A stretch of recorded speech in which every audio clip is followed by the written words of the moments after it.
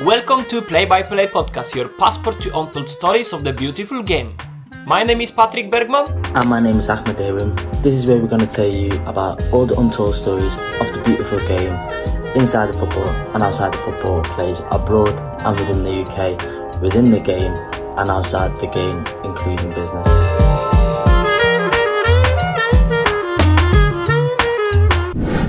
So, money traps to avoid. Like in football, it's very common that agents, especially, they fish for your money. Bro, the amount of times I've been delusional in that. We understand desperation can let in the older you get or the more passionate you are in the game. We understand that. We completely get it, right? Three things you need to consider, right? If the agent approaches you first, run for your life, right? I'm telling you right now, no agent is gonna approach you first. That's what scammers do, right? Number two, if the agent or the coach starts to say, "Oh, I need to get a registration fee, blah blah blah," oh, run for your life, right? Um, Number three, right? If they can't send you the FIFA license number in terms of the agency, intermediate agency, if you can't find them on transfer market, if you can't find them on social, blah blah, run for your life, right? Number four, right? If you pass all through that, number four, if they don't hop on a call or a video call, red flag, run for your life, right? Number five, right? I've got a list because I've been through it, right? Number five, what I would say is if they don't give you a list of players that they've worked with, run for your life, right? All they're doing is claiming players. Oh yeah, I've worked with this player, blah blah blah blah blah. Number six, speak to the players that they've worked with. Try getting this just like a worker or an agent speaking to a club that you've been with and asking a manager, oh yeah, what's he like, blah blah blah. You can do the exact same thing towards the agent by asking the player that he's worked with, right? If they give you a good reference and they give you a good, yeah, he's a good top guy, blah blah, this and that, blah blah, and go for it, right? If they say, oh yeah, this guy, I just paid him just for the documentation, blah blah, it was dead cheap, blah blah, but he actually works, blah blah, then it can be like, well, it's an investment, blah blah, it's just for the documentation, easy, sorted, okay? So those are the money traps. Number seven, right? If they start chatting, oh yeah, send me the money, I'm gonna sort out the accommodation, everything, blah blah. And then you go, can't I sort out my own accommodation? And they say no, run for your life, run for your life. It's a money scheme. So they think, oh yeah, you already know, um, we already know that the hotel for the week is €200 here. The taxi and they're charging you €100 for the week. Bro, it's a money scheme. It's like they're moving like the concierge, like a holiday concierge, like Travel Lodge or some crazy, not Travel Lodge, I don't know, bro, like whatever type of thing, right? Um, so yeah, those are the ones that you wanna avoid. And number eight, like football camps. Now, Oh, oh. now, bro, now, I don't believe in open trials. Don't believe them. Like, it's a money scheme, right? If you have to pay for the trial, run for your life. I don't care if it's £1 or £5. It's the principle. Because at the end of the day, there's gonna be 50 clubs claiming to be their players, but they're not players. There's some African flashy with the worst shoes ever claiming they can play football, full kitted out, shin pads about this big. It's crazy, bro. They can't even do their laces, bro. It's wild, bro. And you're thinking, I'm in charge with these crabs. Don't do that for yourself. Don't do that to your mental health because your head's gonna go spinning. And instead, football camps here did it. Don't even attempt because it's just the most useless thing ever. They're just grabbing your money. Only attend to a trial unless it's a private invitation only trial. Otherwise, don't go. Certain tryouts that is private invitation only tryouts where they're asking for your link, they're asking for your blah blah blah. Like the one in USA, they do tryouts in the USA. Certain ones, if it's not costing a lot of money, then go for it. But they have to be invitation only. Um, Go for it. But just recognize only one or two players out of 50, out of like 20, 30 players are going to get selected for the next trial. So as long as you understand that the chances and the odds are super low, right? And you understand there's two part of the trial. The big one where there's 30 players, and then the smaller ones where them one, two, three players are integrated into the first team. So that's the second trial, basically. And that's where you're getting assessed. If you have the time and money for that, go for it. If you don't, move on. You'd rather be selected through private invitation and integrated into the team rather than wasting your time going through all of that. But if you're limited with choices, then obviously go for the ones where you're privately invited rather than it's just an open tryout, free for all. There's about 100 clubs in there, all walks of life. It's just stress, honestly. What about you, It's, Patrick? it's a good assessment from you, but I will present to people some other perspective. Okay, team perspective. If your trial is longer than 1 week, okay, if you play the game 1 week trial, you don't get a good feedback, or you don't get good like long enough feedback around for your life. If the trial is getting longer and longer and longer, most likely the team is not interested in you and they are just using you as a con on the training sessions. But if you went to a club for a trial and there wasn't a game on the weekend where you could play, you can give it one more week. Yeah, you can. You agree with me? It's Mm, it's like mm, it's basically the coach wants to see you in the game. Have you ever been offered a contract when you have been just training with the team? no. No, never. Yeah, same. So like even if you go to a team and they have 2 weeks trainings before the next game, you're basically just wasting your time because the coach wants to see you in the game. So Mm, like you're gonna spend so much money for accommodation, for eating, if you travel for travel, if you go to some team just to train with them and be a cone and still to get the opinion about yourself after the game, you will mm, not get signed on the training sessions. This is impossible. mm, Okay.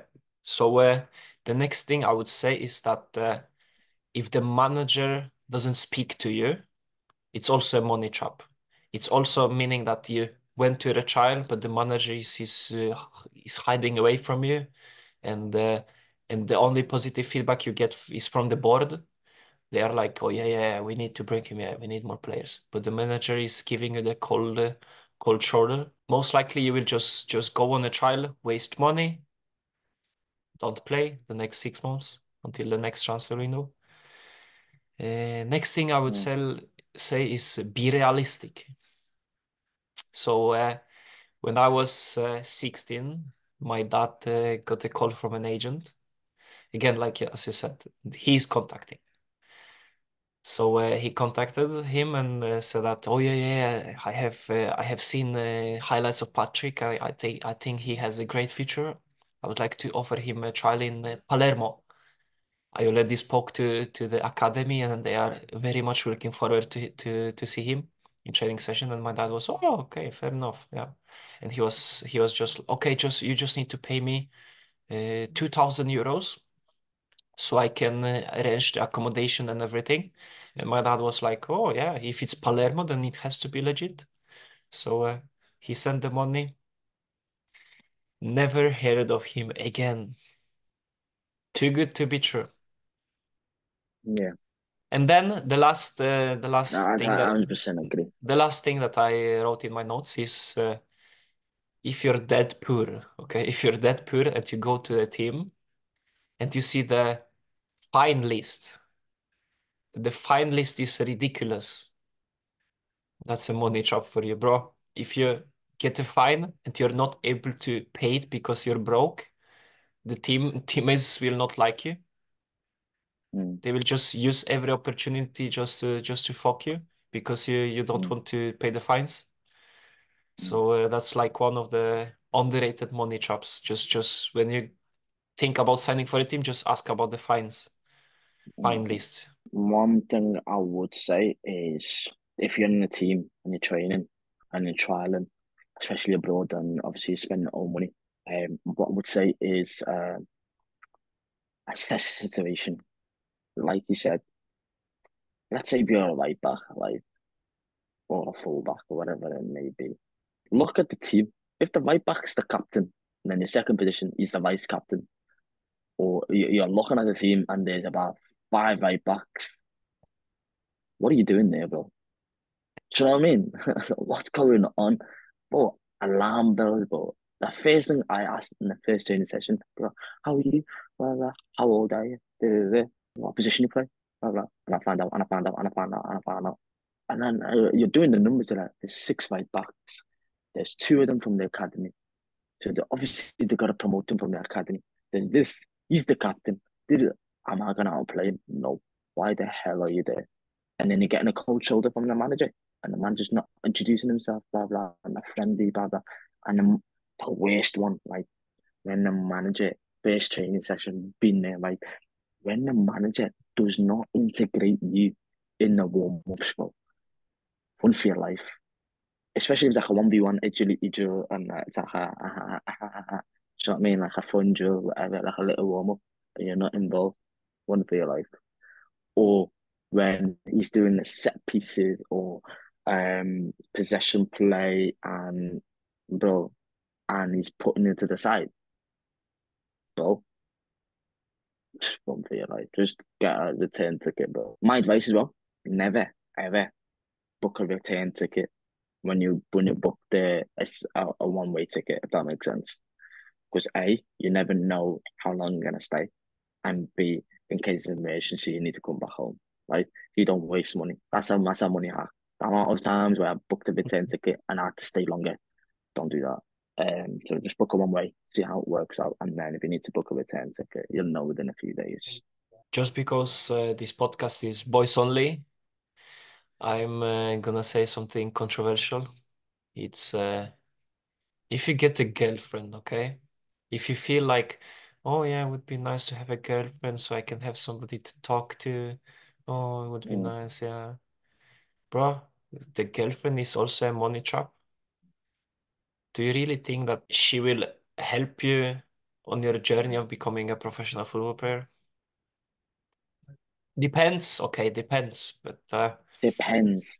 most For the most majority, cases, no. Yeah, no, because they want to be wined and dined. They yeah. want to be treated. They want to be a princess treatment. They want you to like I don't know travel to them, especially if they're living far away. They want you to spend a lot of quality time. Have the quality time, fair enough. But if you don't and you're broke, well, come on. You know what I'm saying? Yeah.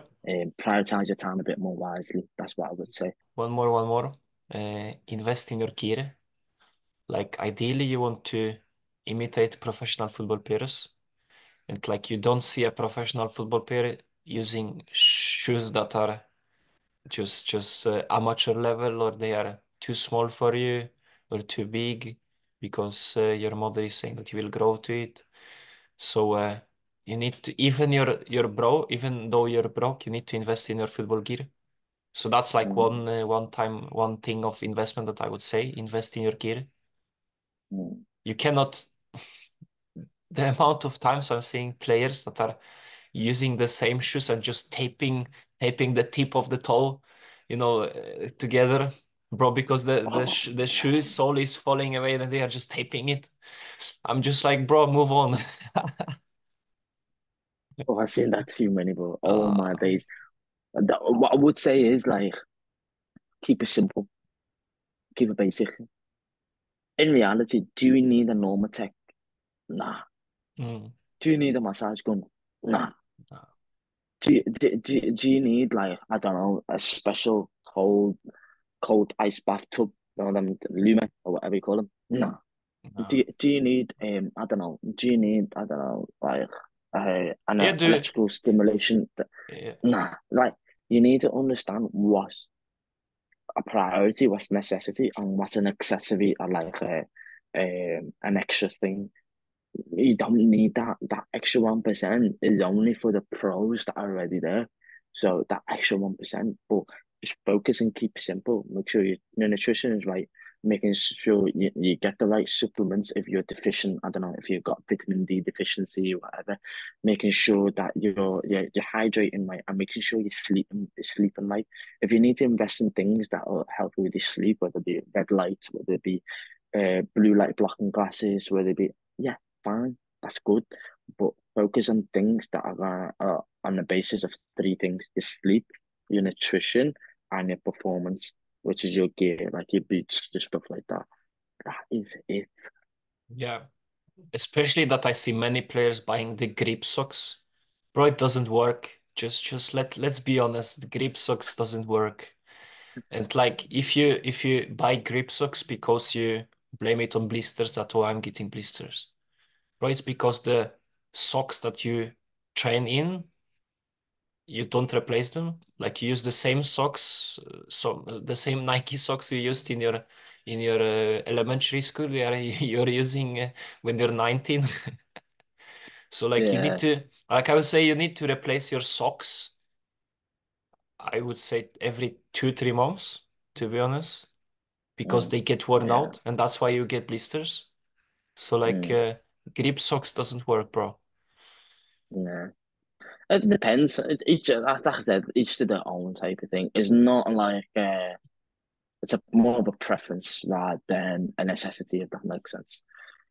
But like I say, look at your budget and see if it allows, and that's it really. But for a majority, keep it simple. Stop Yeah. overcomplicating things. So that's my advice. You need to make the tier list with the priorities. So nutrition, Mm, sleep, recovery is the priority, and the additional things like Normatex, like I don't know, massage guns. This is the 0.1% that you buy when you're a professional football player. mm, Like this is something that is like a supplement that you use it to enhance your performance. But there is no sense for you to mm, take the supplements if your diet is crap. 100%. Hit the nail in the head. But I think that's it in terms of like what you should invest in, money traps that you should avoid in the game, and what needs to be done, how to prioritize, and how to maximize your potential. Yeah, well, last thing because that's an important one. Your diet, okay? If you're broke and you need to buy food, you don't buy pizza just because it's cheap and you need to live below your means because you need to Mm, save up.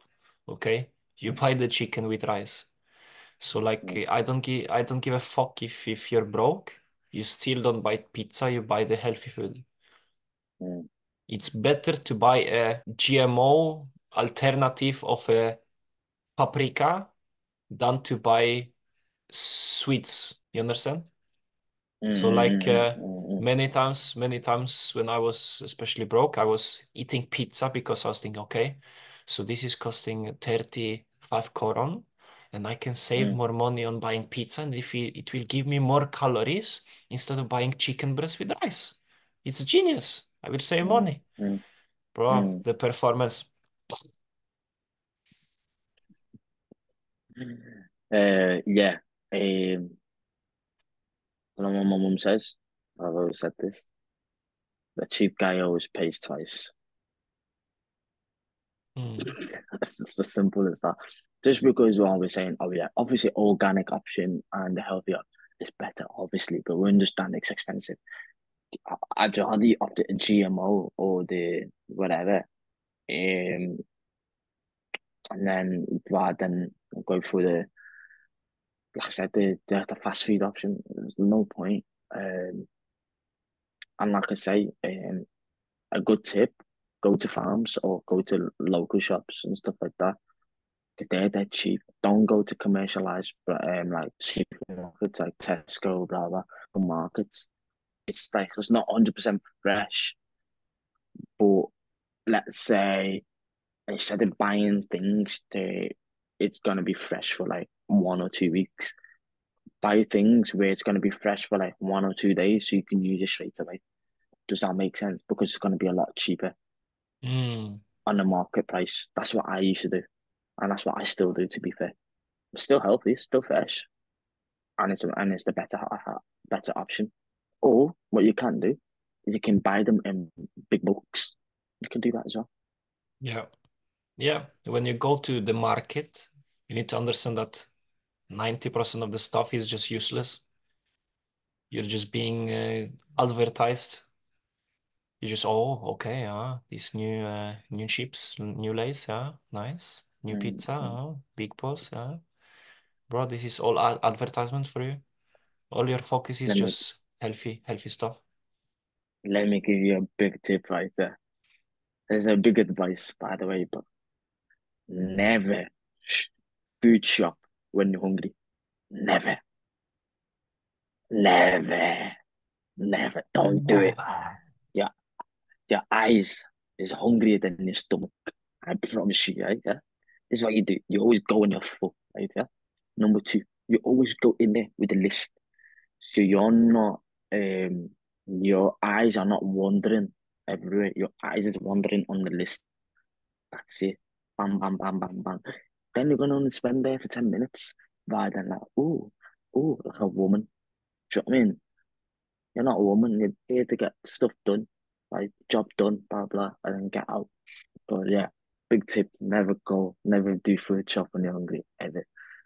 With that note, we sign out. See you Sign out, guys next see week. you guys, and we'll speak soon. Wow, that was an episode. If you want to see more, check out this one.